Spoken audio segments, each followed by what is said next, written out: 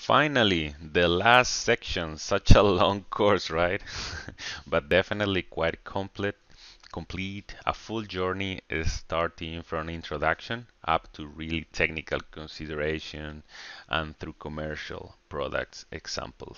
Okay, I hope you are enjoying the course as much as I love guiding you with me through it. Now let's move to the subsystems and architecture examples. In other words, we're gonna go through real examples already flying, patrolling, navigating, whatever, protecting our nations. So attached, you will find pretty much all electronic warfare options, which are pretty much naval, airborne, ground-based, and submarine-based. Okay, so giving you the overall picture. Moreover, you will be able to find commonalities and particularities between all of them. So here we go. Let's start with airborne.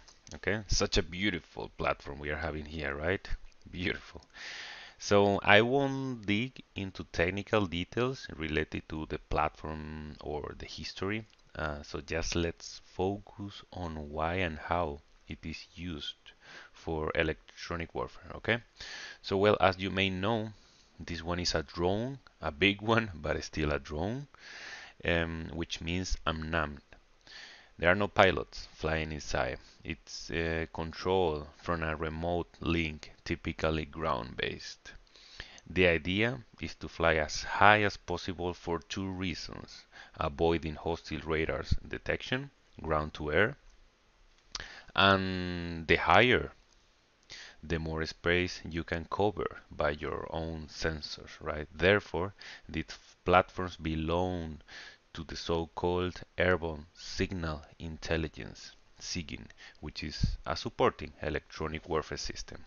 As depicted, don't you find some areas of the platform quite interesting in terms of shape or location? Yes, indeed.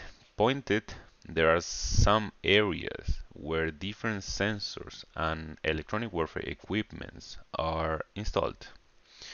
So here, for example, starting from the left side, we have a linear interferometer, typically a phase linear interferometer. Okay, we have already discussed about it on the antenna area and the antenna section.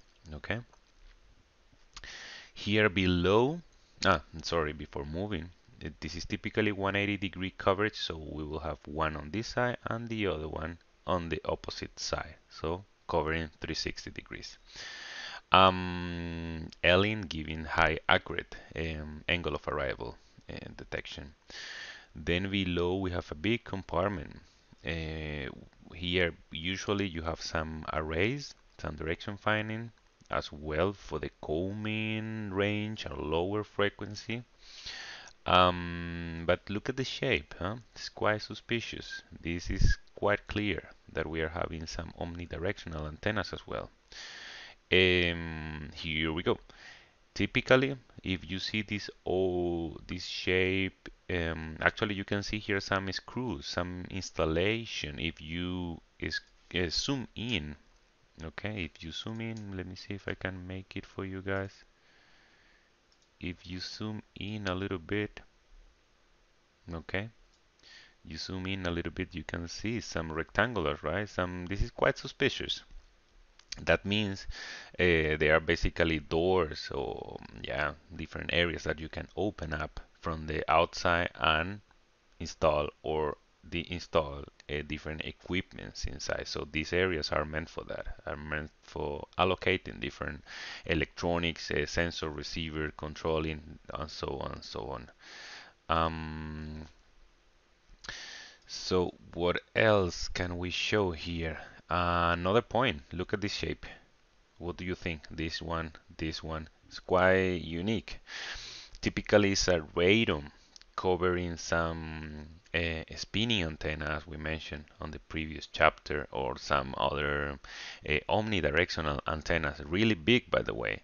Either the spinning, a big reflector, or coming for low frequency range. Remember, the lower we go in frequency, the bigger is the antenna, and therefore we need some radome covering it from protecting it from different critical environmental situations, and the radome of course should be aerodynamically designed.